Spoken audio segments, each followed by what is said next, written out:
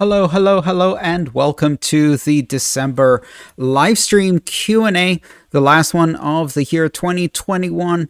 We're going to close it with a live stream Q&A followed by a holiday party for patrons. So if you are a patron, if you support me on Patreon, you get to join in about an hour and a half. We're going to be starting a VR and desktop web-based VR holiday party. And you can join me there. We'll chat about all things weird and end the year with a bit of a party. But in the meantime, let's get to our live stream Q&A. Today's code is December Live Q&A or December Live QA. And you can enter that code on slido.com in order to ask me questions. Although we do have quite a few questions today. I have to give you a bit of a warning and an apology. I'm suffering from a migraine today, so my energy is a bit low and my brain is a bit sluggish. I may spend more time than usual just hanging around in the chat and chatting with you live, and less time answering complicated technical questions and trying to make my brain work. So we'll see how it goes, though. We'll have fun either way. So thank you all for joining. I see lots of my favorite people in the chat who join week in, week out. Thank you for all of your support and welcome. Let me know if you can hear me okay. If you can see, well, if you can see my picture, that's all you can see. And let's get started. Our first question comes from Mike. What are 3 things you're most optimistic in Bitcoin for 2022? And what are the 3 things you most concern you in Bitcoin for 2022? Happy New Year. Happy New Year to you too, Mike. Thank you so much for asking. All right, let's see. I guess first is I'm looking forward to seeing implementations of Taproot roll out to wallets. So pay to Taproot or P2TR. This is based on the introduction of the Taproot script type and package of changes that were activated in November and are now part of the Bitcoin mainnet. Now, these have not yet rolled out to most wallets, but I do hope to see those implemented. I'm also looking forward to seeing what other capabilities people will implement based on Taproot. It offers some very interesting capabilities, especially with script trees or mast. And we'll see with that. I know one of the projects that's going to be implementing things based on Schnorr signatures and Taproot is going to be the Lightning Network. And so one of the second thing I'm most optimistic for in Bitcoin for 2022 is seeing the implementation of point time lock contracts on the Lightning Network that will use Schnorr signatures, adapter signatures that will improve privacy on the Lightning Network as well as simplify the protocol. So that's another thing I'm looking forward to. The third thing I'm optimistic about, surprisingly enough, and you probably don't hear me talking about this too often, is mining. China banned mining.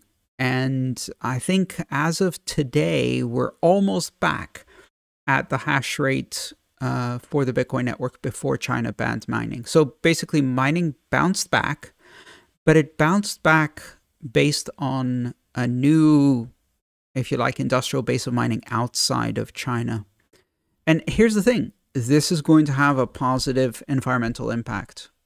The truth is that one of the problems with the mining being concentrated in China, apart from the fact that it kept being used as a scare tactic to tell people that China could control Bitcoin, was also the fact that China produces a significant part of its power with coal-based factories that burn coal, and that adds a lot of CO2 into the atmosphere, a lot of pollution, but a lot of climate change gas. And so the hash rate we've now reached again, this time I expect we're going to see has a much lower environmental impact because this is based on mining that's happening in North America and in other places that have fewer coal-fired electricity plants, which means that the foundation of Bitcoin mining is now on much more sustainable energy and less polluting energy. So those are the three things I'm optimistic about. The three things I'm concerned about. Well, first of all, is the possibility of a whole-scale ban of cryptocurrency and especially Bitcoin in India. I think we're going to see that in 2022. The Indian government has been moving in that direction, and I expect we will see that. It's very, very disappointing, and I think it does an enormous disservice to 1.5 billion people who really need a stable, independent currency that is outside of the control of the government. When your country bans Bitcoin, that's when you need it the most. And I think we're going to see it in India. We might even see it in China. And both of these moves are coinciding with the second thing that concerns me for 2022, and that is the emergence of central bank digital currencies. These are the fake cryptocurrencies that are pretending to be crypto, that are trying to do the thing that cryptocurrencies do, and specifically the thing that Bitcoin does, but don't.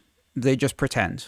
And so these central bank digital currencies that are centralized surveillance mechanisms without inflation protection, without monetary policies, completely centralized and under the control of a central bank.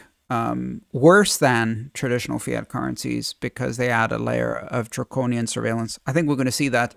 And it goes hand in hand with a ban on Bitcoin. So both India and China are planning central bank digital currencies very aggressively and simultaneously planning to possibly ban Bitcoin at the same time. The third thing I'm concerned about for 2022 is, surprisingly enough, exchange-traded funds. I think there's a lot of people in the Bitcoin industry who are cheering the entrance of Wall Street funds and investor money in the form of exchange-traded funds because it gives opportunity for more people to hold Bitcoin. But really, all it does is it gives more people opportunity to be exposed to the price fluctuation without having any participation in the system or control over their keys, and ultimately gives a lot of power and control to those who run the ETFs on behalf of their customers. And I think that's a negative thing. I don't want to see any more investment bankers in Bitcoin. The ideal number is 0. We are well past that ideal number, and it makes me nauseated that the finance bros have arrived in such force. And really, you see that. You see that in the tone and nature of the discussions around Bitcoin that have been happening for the past 2 years. And we see that in every run-up and every bull run. The nature of the discussion changes from technology, decentralization, freedom, openness, open source, empowering the other 6 billion, providing opportunities for those who have none, to basically, will the finance bros like us enough to make us rich so we don't have to worry about equality, freedom, and openness. We just have to make sure we're on the right side of a closed, oppressive, exploitative system of finance. We can be on the rich side of that, and that nauseates me, honestly. So those are the three things I'm least looking forward to in 2022. Ultimately, though, even those things, they don't really concern me about Bitcoin. They just concern me about the state of the world. Bitcoin will continue to do what it does. TikTok, new block. It will continue to be outside of the control and unstoppable, just like it's always been. All right, let's see what's happening. I see lots of good friends in the chat. And thank you for your good wishes. Yeah. Welcome, welcome all. I hope you're having a lot of fun. I hope you're spending time with family this holiday season. I certainly am. And let's go to the next question. Walter asks, does quantum computing pose a risk to Bitcoin? No.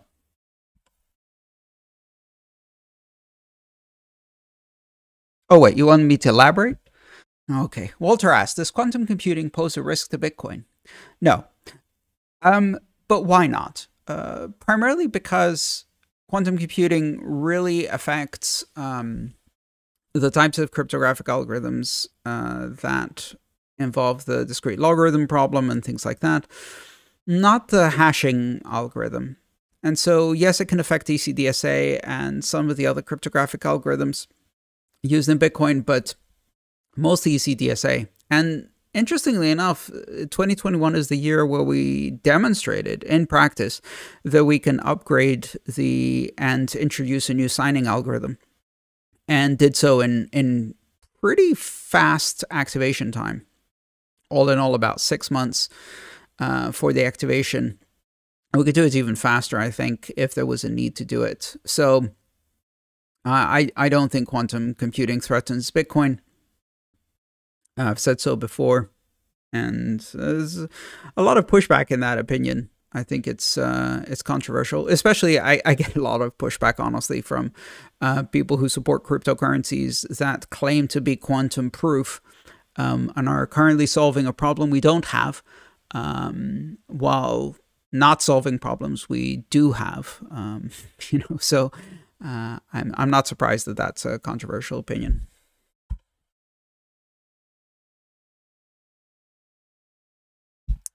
Speaking of cryptographic algorithms, PM asks, is it fair to assume that Bitcoin can only be as secure as its cryptographic foundations? SHA-256, ECDSA, RIPE-MD 160. What happens if a vulnerability is found in one of these algorithms? Well, again, to my previous answer, not much happens. The really difficult one to change is SHA-256. That one is difficult to change. And the reason it's difficult to change is because the investment in industrial scale ASIC mining by miners will create enormous resistance to changing that algorithm. But of course, if that algorithm is broken and there's need to change it, then I don't really see that resistance lasting very much. So the economic interest will override the mining interest pretty quickly. ECDSA, the elliptic curve digital signing algorithm, which is the foundation of Bitcoin digital signatures. Well, we already introduced a new form of digital signatures called Schnorr signatures with the introduction of Taproot this year. And so now the two run in parallel. If there was a bug in ECDSA, we could stop using it and just use Schnorr instead. RIPE-MD 160 isn't used as much anymore. RIPE-MD 160 is used in old-style Bitcoin addresses, legacy Bitcoin addresses, 3 addresses and 1 addresses, but it's not used in native SegWit and Bech32 addresses. So those use, if I remember correctly, I might be wrong about this, but they use SHA-256 now. So that's been mostly deprecated. And again, these things can be changed. So Bitcoin is a system. It's a collection of technologies. And as it is a system, it's fairly modular. Now, these changes are not easy. Don't get me wrong. I'm not pretending that these are easy.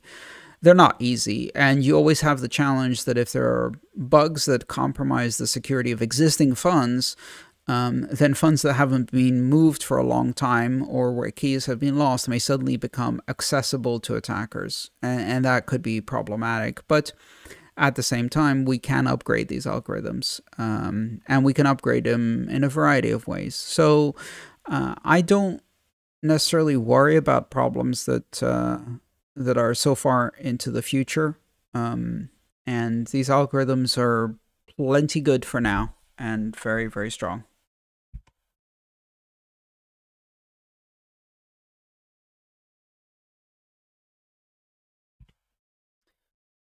Anonymous asks, how should I secure my non-fungible tokens? Can I move them to my own hardware wallet? Yes, you can.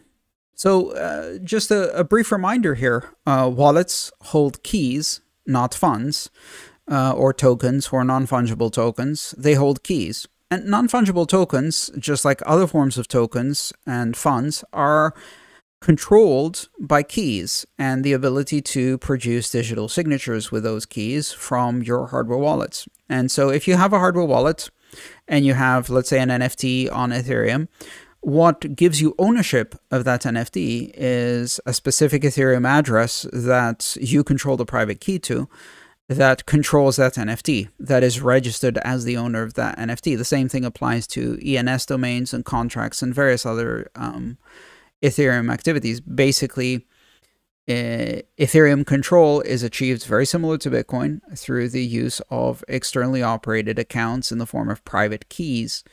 And so if those private keys are on a hardware wallet, then control over that NFT is controlled by the hardware wallet. So yes, you can do that, and you can do it with the same standards, 12-word mnemonic phrases, and you can even have not just NFTs, tokens, Ethereum, but also Bitcoin and a dozen other cryptocurrencies on the same seed in different branches of the hierarchical deterministic wallet tree of keys. And you can simultaneously control all of these different cryptocurrencies, tokens, and assets off that single hardware wallet. So yes.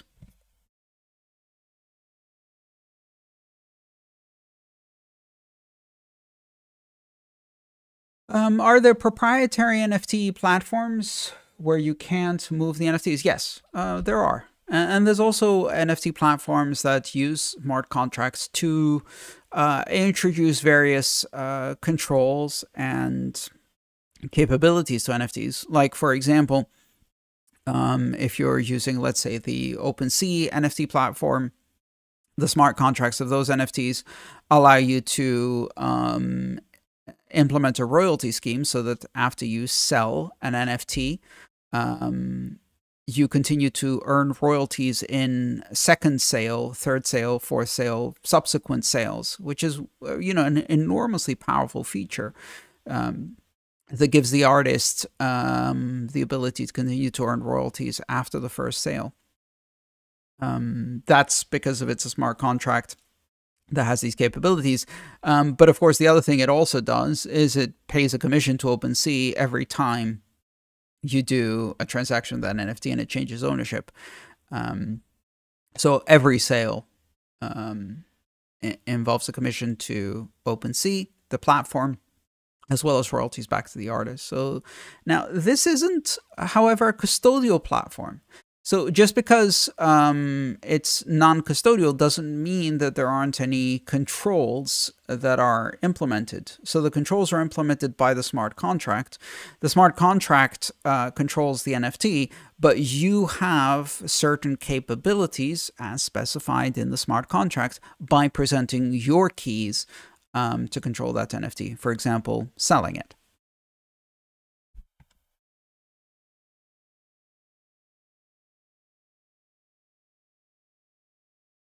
All right, let's see. How much fun are we having on a scale of 1 to 10? And I'm just delaying because my laptop went to sleep and screen saved me out of the chat, so I can't actually see what you're saying. So it's going to take me a second. Oh, there we are. I'm back. I'm back. Good stuff. Very good. I can see some of the YouTube members are currently burning fiat using our latest emoji. And, given current rates of inflation, it may very well become useful as fuel at the correct price and value rate in the near future. By the way, when we pick out the emojis, the design is made by one of the Antonopoulos team, Erica, who does fantastic designs, but the whole team has input into these. This one we actually put up to a vote, so we had 3 new designs for emojis, and patrons and YouTube members voted on which one would be the new emoji. Now, these are world-class perks, people. World-class perks. I mean, being able to vote and choose between 3 emojis that you can only use in a single chat on a single YouTube channel. Okay, it's not that serious, but it's fun. It is fun, and we do get to enjoy these little things. Next question comes from Bernard. Before signing a transaction, hardware wallets let you verify the address and amount to make sure nothing fishy is going on. How paranoid should I be when checking if the address is in fact correct? Do I have to compare every single character? The short answer is no. You don't have to compare every single character. You can if you want to, and I would basically use a sliding scale based on how upset I would be if I got it wrong. So if I would be like, oh, bummer, I didn't check the address carefully, some malware introduced an address into my clipboard, and when I pasted it, it was slightly different. Very sophisticated attacker stole $10 of mine. Oh, boo-hoo. Well, maybe I don't check too many characters if it's that kind of amount. If it's like, well, I just lost my entire kid's college funds because some sophisticated attacker introduced an address that was very similar to the one I expected. And you know, it's difficult to do that. And keep in mind, not only would an attacker have to compromise the computer that you're working on and introduce some kind of Trojan into the clipboard, etc., etc. Obviously, yes, that's possible. Not easy, but it's doable. It's been done, especially on Windows platforms, and basically replace addresses in your clipboard, but or in the presentation of a website. Yeah, sure. But now think about that would almost certainly involve doing it in near real time. And so you can make a little Trojan like that just substitutes with another address that belongs to the attacker, but how similar can you make it to the address you're actually using? In order to make it similar, you'd have to read the address you're actually trying to send to and replace it with one that looks similar. And looks similar means you have to find another private key that, when hashed, produces the same address. And that's a process similar to mining. It's intensive. It's how we produce vanity addresses. So there are certain circumstances where that becomes a concern. So for example, let's say you're doing a fundraiser, like I did many years ago for this chap, Dorian Nakamoto. And I wanted to make sure that it was difficult for people to replace my address. So I made a vanity address that started with one Dorian. It was a legacy Bitcoin address. And it took me several hours of mining that address to find one that matched that pattern so that it started with a specific series of characters.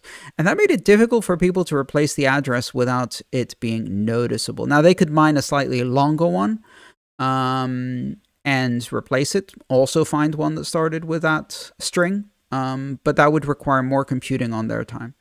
Now, you can't do that in real time. That's something you only need to be concerned about if you have a static address that you're trying to replace. Unless you have a static address, if you're just simply, hey, grab an address for your wallet, I'm going to send some money to it, or generate a new address on the exchange, I'm going to deposit some money to it. Really, the chance of that address matching any digits as the one you pasted in your clipboard is pretty much zero. So I usually just check the first four and the last four. The first four because those are easy to check at the beginning of the string, and the last four because in several address formats, the last four are part of the checksum. Where the address has a checksum. So if I check the first four, the last four, easy to read on the screen, that gives me enough confidence, and that has given me enough confidence to send fairly large amounts. Now, if I was doing a transaction where I was sending, I don't know, my college fund for my kid or buying a house or something like that, yeah, I check the whole address. Like, I got 30 seconds. I got 30 seconds and I don't have another college fund. So it's a risk-based sliding scale. But for your everyday transaction, check a few characters at the beginning of the end and you're good enough to go. The main thing I would check when I'm looking at my wallet is the amounts, not the addresses. The addresses are fairly difficult to replace. Changing the transaction so that it sends a bigger amount to a different address, that's a problem. That's where you start allowing someone to drain your cold storage effectively, or your hardware wallet. So I would more carefully check the amounts and make sure they look good.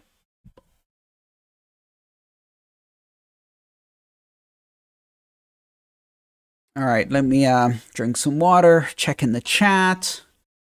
Things are very quiet tonight.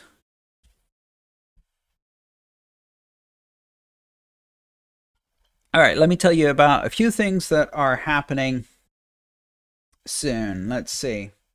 First of all, as I mentioned earlier, about 30 minutes after the end of this live stream, so just about an hour from now, we're going to be doing a VR holiday party for patrons. We're using a platform that can be accessed using WebVR, so you can access it with any desktop with like a Mozilla browser. Or you can access it with any VR platform. So whether you have a VR headset or not, you're welcome to join the holiday party. If you're a patron, join and come and see us in VR. If you're not a patron, well, you've got an hour. Hurry up, buddy. So that's one thing I wanted to tell you. The other thing I want to do is give out some thanks to the people who make it possible, who made it possible for us to make it another year and to continue to produce what I hope you find is good quality, neutral content, and deliver that in more languages, in more places, to more people than ever before. So let me just briefly say some thanks. First of all, thank you to the YouTube members and subscribers. We've actually turned YouTube into a nice little platform, a nice little community where we have quite a lot of interaction and feedback, lots of regulars in the chat. We're playing with the emojis. It's been great fun. So thank you to all of those who have decided to do a monthly subscription on YouTube and get all of the special emojis. My second thanks is to the team that makes the magic happen.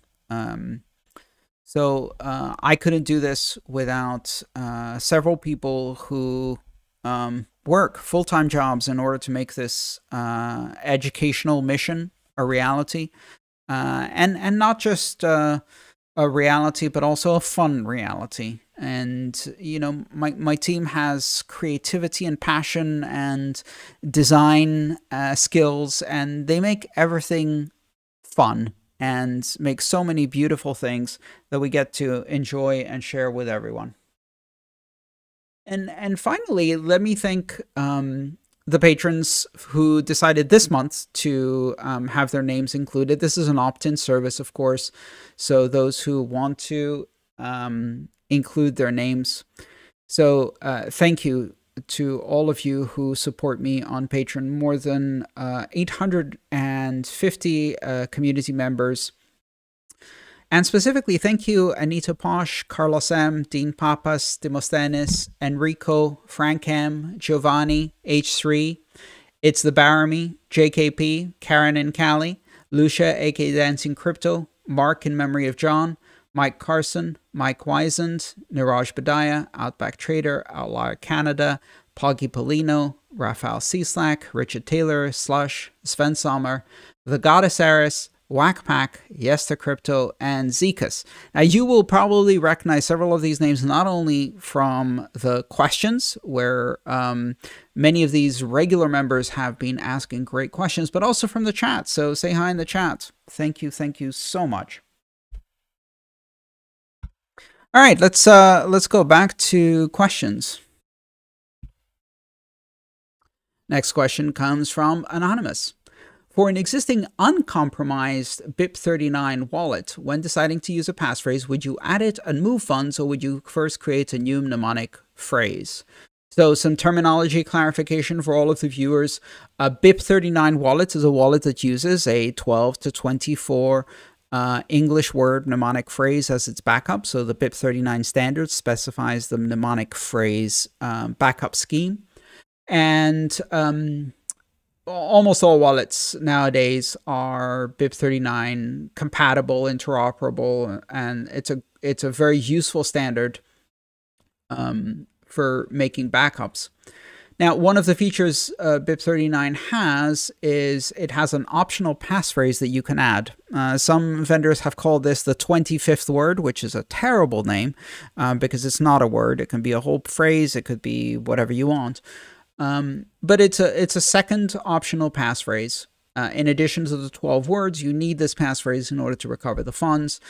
And of course, you have to back up the passphrase too. Now, the question here is if it's uncompromised, meaning that the person asking this question is assuming that the mnemonic phrase, the seed phrase, the 12 words, haven't been compromised. They've been stored securely. Nobody's seen them. It's still a good system, but they want to add this extra level of security, the second factor. Can they do so without generating a new mnemonic phrase? And I would say yes, absolutely. In fact, given how complex, difficult it is to not only... It's not difficult to generate a new mnemonic phrase, but you have to back it up on durable media, preferably etch it in steel or something that doesn't burn, melt, or smudge with exposure to elements. And then you have to store at least 2 copies in a secure location that you physically control access to. And do you have many of those? And then when you do that, if you generated a new mnemonic phrase, what would you do with the old one? Because I would be too scared to delete it forever. I would probably keep it around just in case there's a fork or an airdrop or something, or I forget a branch of the keys, or there's some extra money in there that whatever. I'm not going to delete it. So I'm going to end up having to keep both. Well, just keep the first one. Don't make a new one. And add a passphrase, and then move the funds from the unpassphrase protected side to the passphrase protected side of that same mnemonic phrase. That's how I would do it. And of course, test first. Send a small amount just to make sure you've typed the passphrase correctly. Because remember, there is no correct or incorrect passphrase. Every possible passphrase you can type will lead to a different set of keys. If you mistype the passphrase, grab an address, send the money, and then go and try to find it again and discover that you had mistyped it, and now you don't know which mistyping gets you to your money. So always test. Send a small amount first, back out, go back in, recover it, and make sure it's still there. Repeat the process so that you are confident that you can access the funds, and then only then send the rest of the money.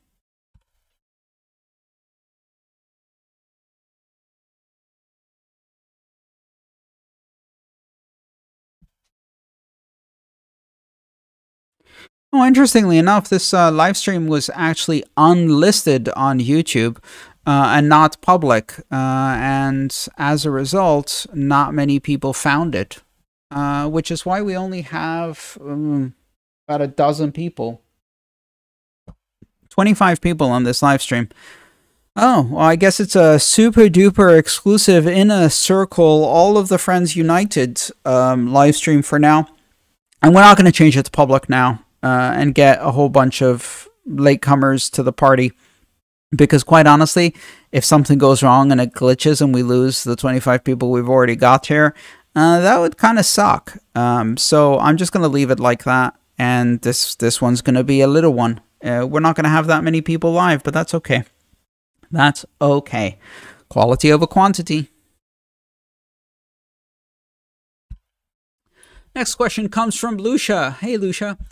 Hi, Andreas. Thanks as always for your excellent work. Thank you, Lucia. What's your opinion on the upcoming El Salvador Bitcoin Volcano bond?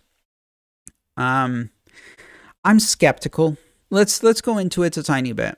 So what is the Bitcoin Volcano bond? It is a $1 billion bond issuance that El Salvador is going to do. And it's going to use about half the bond, I believe, to buy Bitcoin, and the other half to fund the development of Bitcoin-related city infrastructure in a specific area in El Salvador. And part of the idea here is that based on the sound money properties and potentially appreciating future value of Bitcoin over the 10 years that this bond will be valid, investors will get a minimum return of, I think, 6.5%, and then potentially bigger returns if the proceeds from selling the Bitcoin after year 6 generate bigger returns.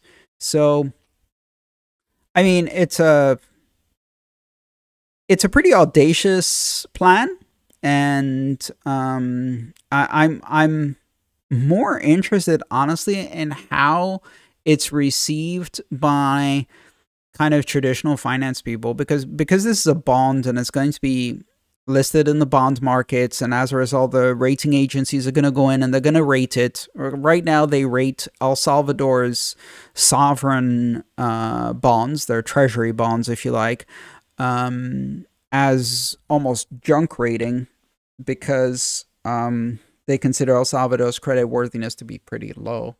I wonder if that changes with Bitcoin. I wouldn't be surprised if they rate the Bitcoin bond as junk also, because they consider it super risky, or they don't understand it, or both. But, well, let's see. It's going to be an interesting experiment. It's not a very risky experiment for El Salvador, because, you know, they issue the bonds if they get the money and they use it to buy Bitcoin, and it's worst case, they have to pay 6.5% interest and eat into their dollar reserves. It's not a huge amount. It's a relatively small amount. I mean, $1 billion is a lot of money, but not for a sovereign, not for a nation state. It's not a huge amount of debt. So it's an interesting experiment, and one that no doubt will be replicated and copied by other countries.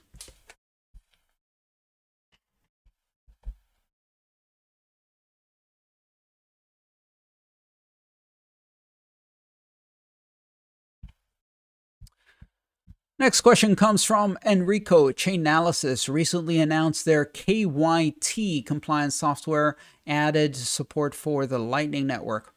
Lightning Network greatly improves privacy, although not perfect. Do you think surveillance companies have some teeth to bite here, or it's just fuss?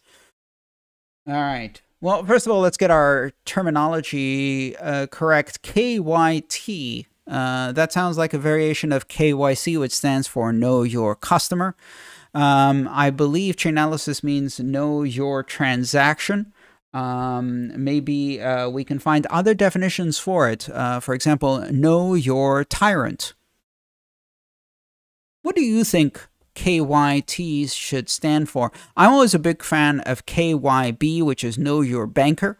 Specifically, you should always know if your banker is funding war criminals, dictators, torture chambers, and death squads in various third world countries, or even in your own country. That's Know Your Banker. Of course, there is no Know Your Banker regulation, but that should be the customer's responsibility. KYT, Know Your Transaction. So I'm not surprised that they're trying to dip into the Lightning Network. And of course, they will be able to do some analysis, some statistical analysis, using information on the funding transaction, using correlation between open and closed transactions on the Bitcoin blockchain, and channels and known nodes and transactions that they've seen. Yeah, sure, they'll be able to do that. How effective is it? I mean, honestly, I think it's mostly fig leaf. A lot of these regulations are... they're another favorite acronym of mine, which is CYA, which is Cover Your Ass. And it's mostly about the regulatory compliance people within various businesses that want to adopt a new technology, covering their ass sufficiently and saying, but, you know, we have this, and we're trying. We're not perfect, but we're trying. I don't think it's going to be very effective. The Lightning Network really, really does significantly improve privacy over Bitcoin. And again, you know, all of these regulatory compliance schemes, do they stop criminals? That's a real question we should be asking. Do they stop criminals? And at what cost? And the answer is really simple. No, they don't stop criminals. Criminals mostly use control of banking licenses and banks themselves to do their money laundering at massive scale using the US dollar, oil proceeds, and other mainstream commodities to do their money laundering. And they get caught, get a small fine, and repeat. What this does, effectively, is it messes up the lives of little people who don't really matter to these regulatory entities. So not only do these not stop criminals, they only affect the lives of those who do not have much power. But ultimately, they're ineffective. So I think they're going to be even less effective than they have been in the Bitcoin space. But, you know, this is an adversarial process. Let them try their KYT. And that is a very good incentive to implement things like point-time lock contracts, PTLCs, in Lightning that break the routing chain in such a way that you can't do correlation based on hash, payment hash. So that's one thing we can do, and continue to improve. You know, we have to continue to improve privacy.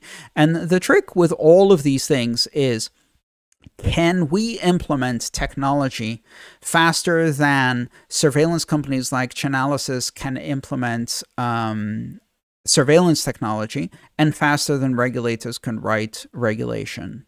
By the way, from a moral perspective, if you work in technology, you should be thinking hard about what companies you're willing to work with.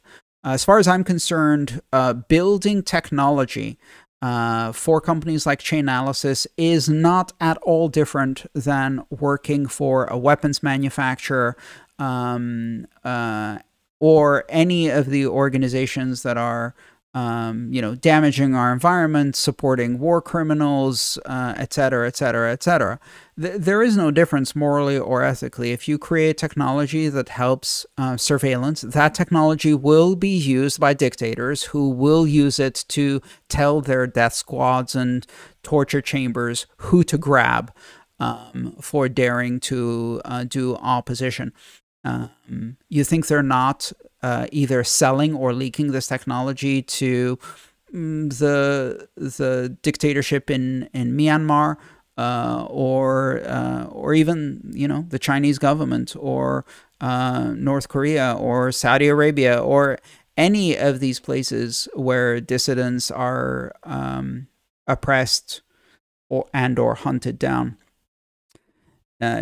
As a technologist, you need to consider the moral implications of your actions, and working for surveillance companies is morally abhorrent.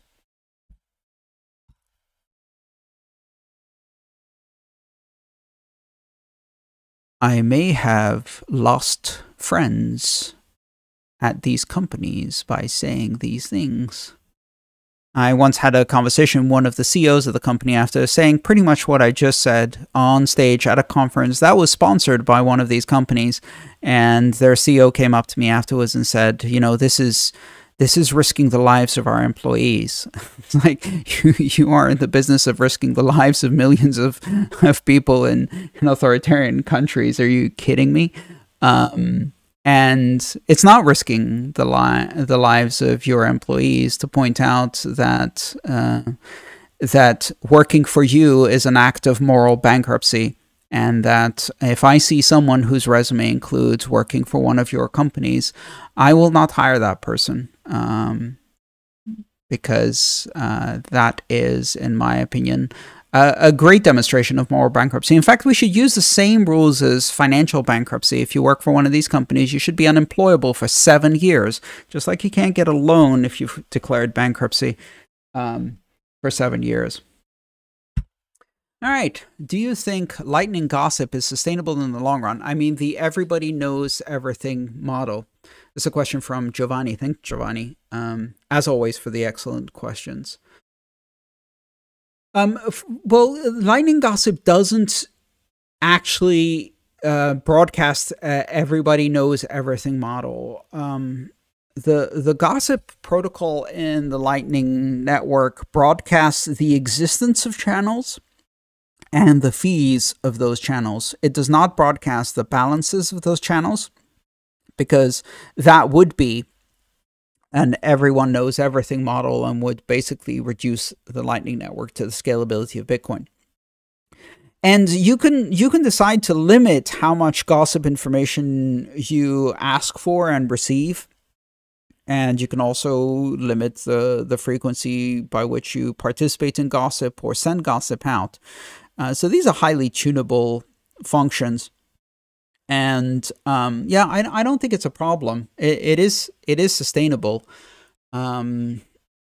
You know, at the moment we've got advertising of 55,000 channels with updates when the fees change, and it's certainly sustainable with not too much bandwidth use. And I don't see it as being a problem, even if we were looking at 10 or 100 times the number of channels, because you know, we can also implement various optimizations and various mechanisms to reduce the load of gossip. Right now, it's a fairly inefficient system in that we just gossip everything. But that's not necessary in order to do routing. It's not necessary to have it be kind of the dumbest possible way. It hasn't been optimized because it doesn't need to be optimized. And when it does need to be optimized, it can be optimized. And there's a lot of things we can do for optimization of gossip, including outsourcing some of the routing functions to various other layer networks, and then paying a Lightning fee to get path information. There are some trade-offs with privacy, but you know, there's all kinds of solutions here.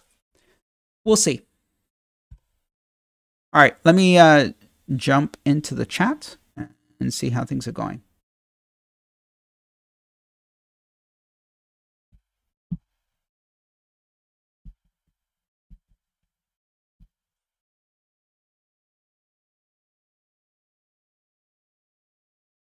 Oh yeah, we're overdue for an emoji storm.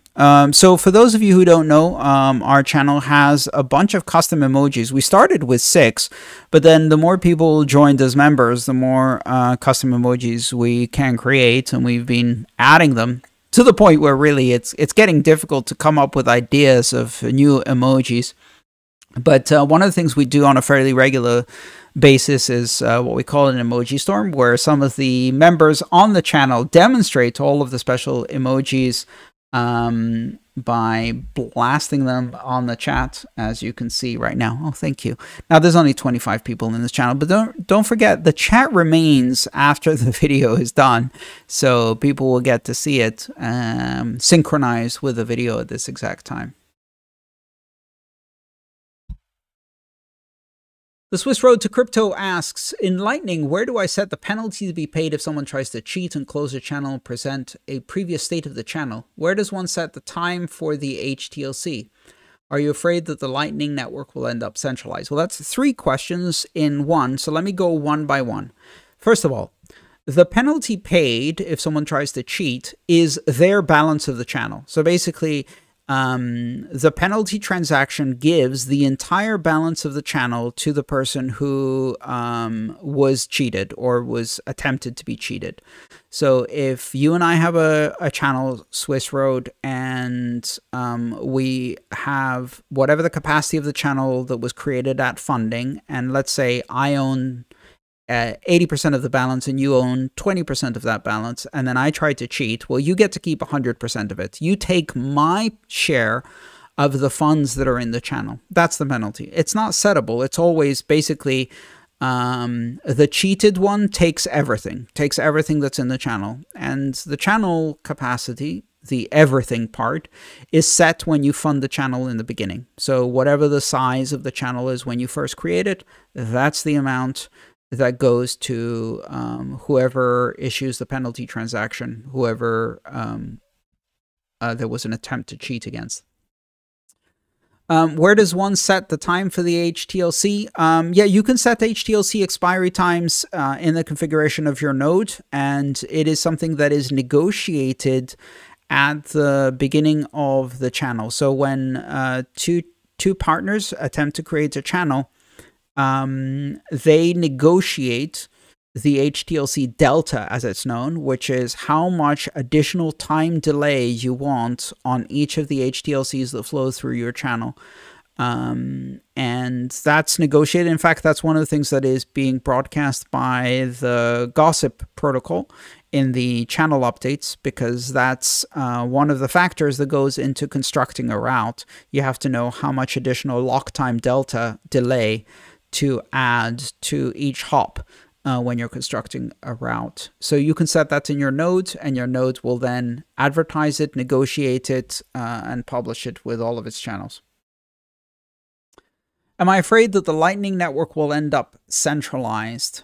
Well, parts of the Lightning Network are centralized, parts of the Lightning Network are not centralized, and several different topologies exist in parallel. There's parts of it that are very meshed, there's parts of it that are very hub and spoke-like. And the centrality of the network changes over time. I think the more broadly it's used and the easier it gets, the less we'll see elements of centralization.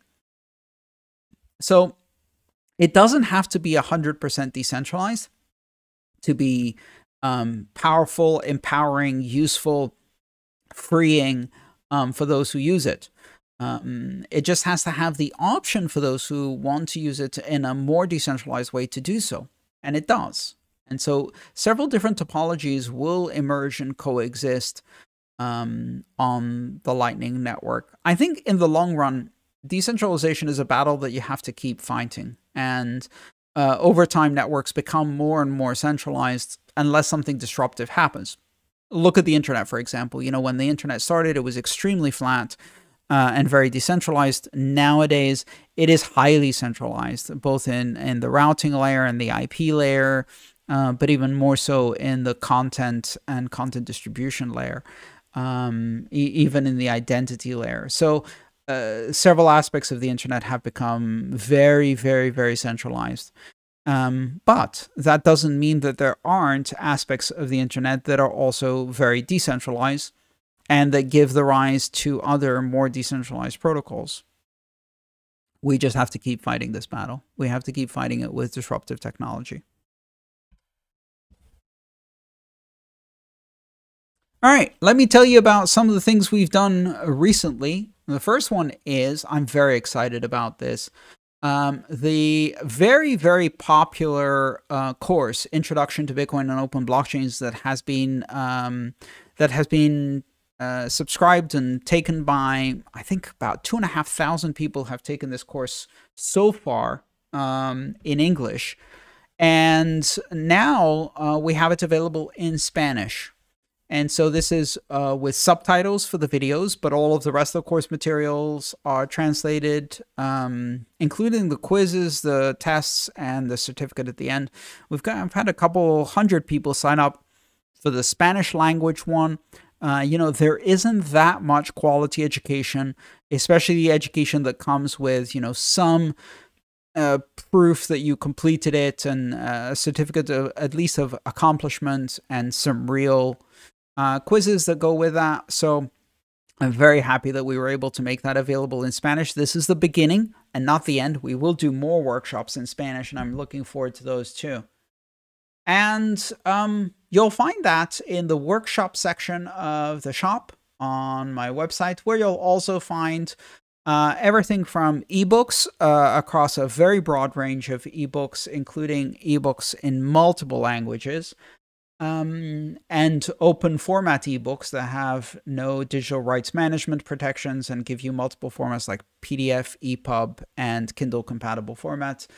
But you'll also find silly things like Christmas ornaments and t-shirts and all kinds of other silly little products we make from time to time that allow you to express something about Bitcoin or open blockchains, so that you can be that annoying person in your family who keeps talking about these things.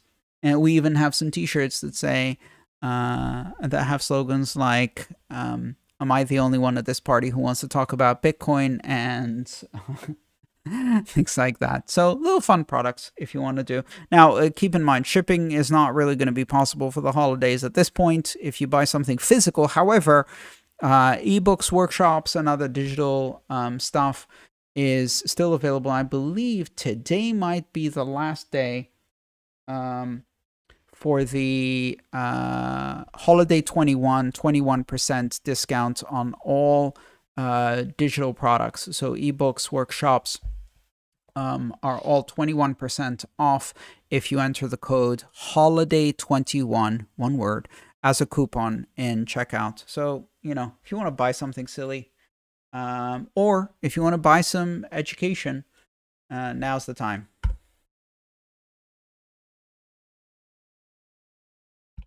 Here's another great question about the Lightning Network. This one comes from Zekas. If we use the Lightning Network as intended, very often small transactions, the accounting required for tax reports becomes next to impossible. Are there any wallets that prepare those reports for us, or are we facing a tough decision here? We're facing a tough decision. Now, Zekas, keep in mind, this kind of capital gains reporting isn't universal. This is a particular feature of the American tax system. So if you use the Lightning Network in the United States and you use it to do a whole bunch of microtransactions, and the United States doesn't change its de minimis exception, which does not exist for Bitcoin and other cryptocurrencies, then yes, you will create an accounting nightmare. You'll be trying to produce thousands of pages of reports for the IRS in order to account for 1 penny transactions with zero gain to pay, you know, $1 in taxes at the end of the year. It's ridiculous. Possibly intentional. Certainly many people think so, myself included.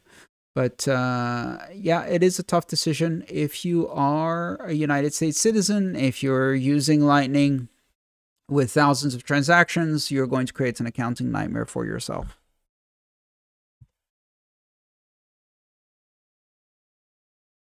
All right, and let's do two last questions, and then we'll take a little break for about 30 minutes, and then those of you who are patrons can meet us in the VR holiday party, with or without VR, and join me for a little chat afterwards.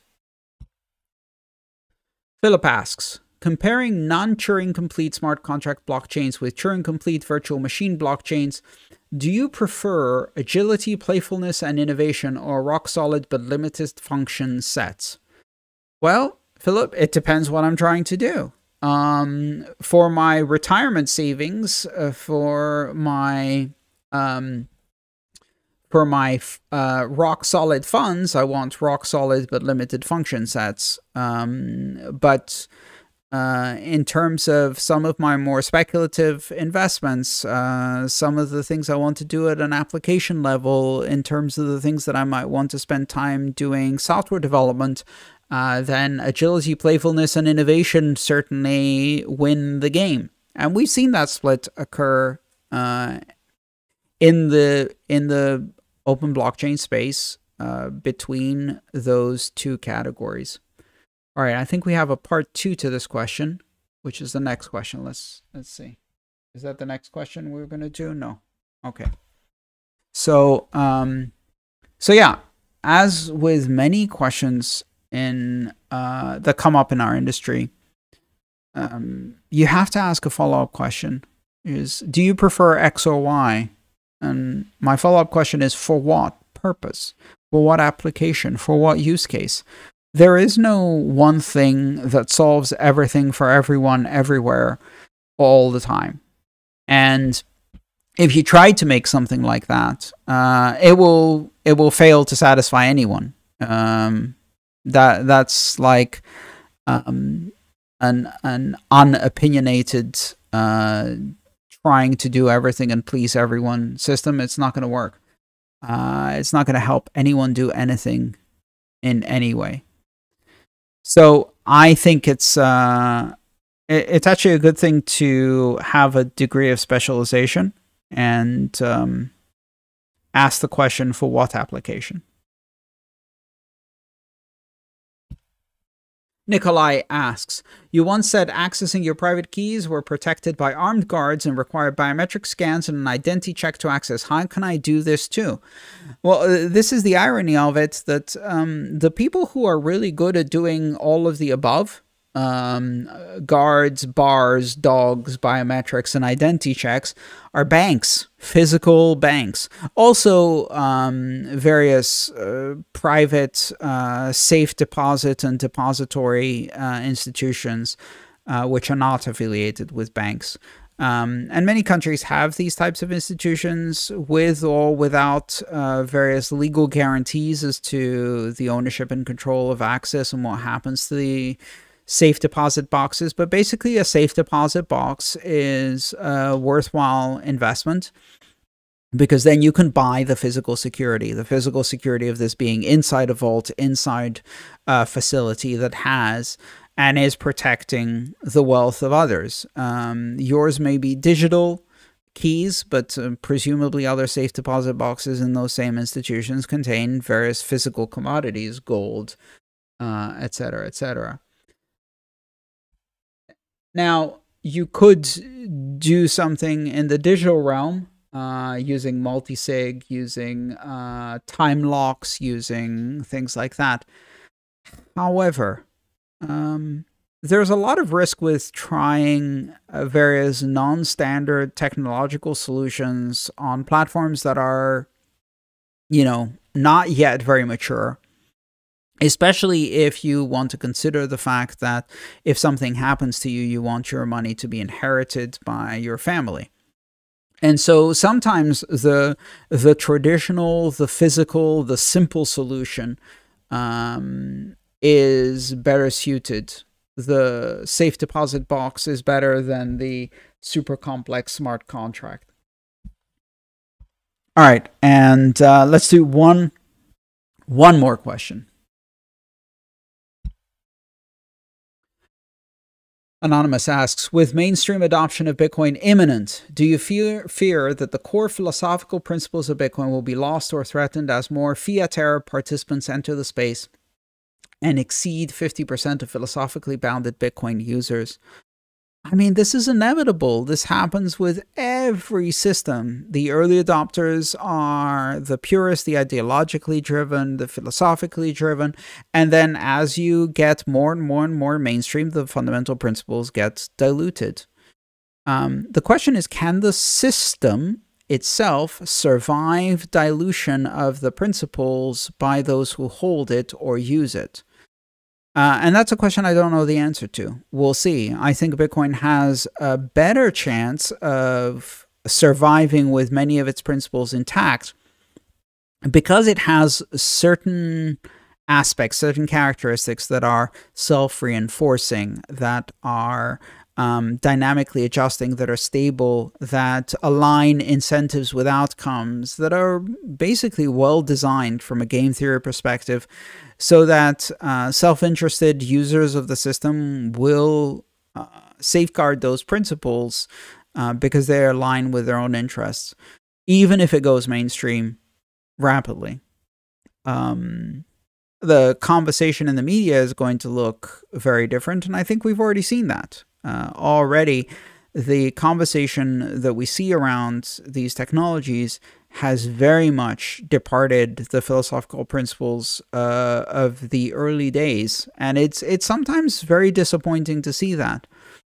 But that hasn't changed the system itself. They're trying hard to change it, but so far they're not succeeding. So I'm optimistic about this. I'm optimistic that the system is stable enough that for at least some time we'll be able to resist the erosion of its principles. In fact, even if those principles have disappeared from the discussion, they're still maintained by a dynamic system that adjusts.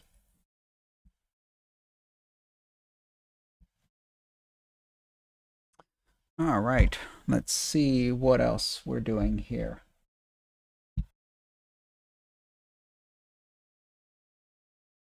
I think that's all. That's all for today. Listen, we have a lot of big plans for 2022. The mission hasn't changed. It's the same basic mission: educate as many people as possible in as many languages as possible about Bitcoin and open blockchains and the historical, philosophical, societal, economic implications and impacts of these amazing technologies as they evolve.